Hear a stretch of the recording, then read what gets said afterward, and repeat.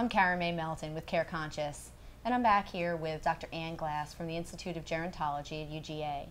Before, Dr. Glass was talking to us about the options for in-home care providers, and now we're going to get into more of the nitty-gritty about in-home care providers. And specifically, Dr. Glass, what really makes up a good in-home care provider? Well, I actually was involved in a study where we talked to clients and their family members about that very question. Okay. People who were receiving care through a Medicaid personal care waiver program.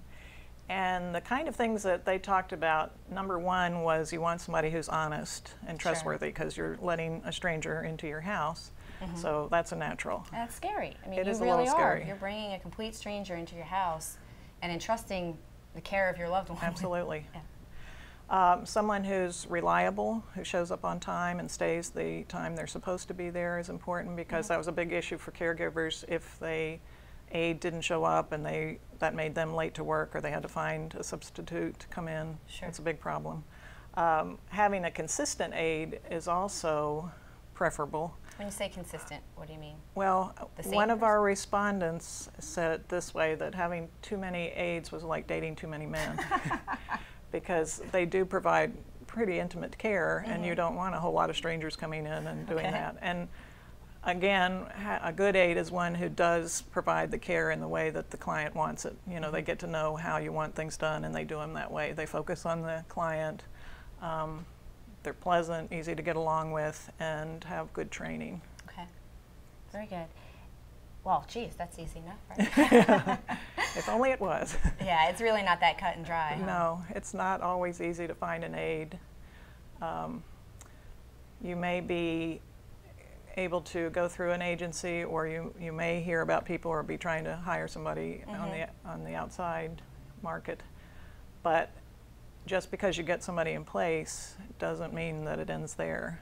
You know, you can't just sit down and relax, because you need to continue to monitor how things are going.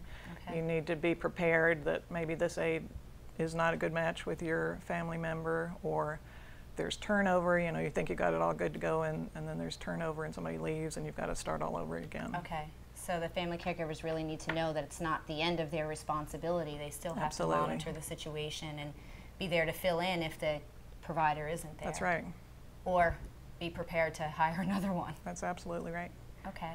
And what if the person that's receiving the care doesn't want somebody else in the home? I mean, I've heard that from so many different family caregivers, that the family caregiver really needs the help, but the person doesn't want anybody else in their home. Yeah, and that's a real challenge, and I don't have a good answer for that. I think you just have to keep trying, and maybe you finally find the right match for your father or mother, somebody that gets along with them, understands how to work with them, how to get them to do what they need to do.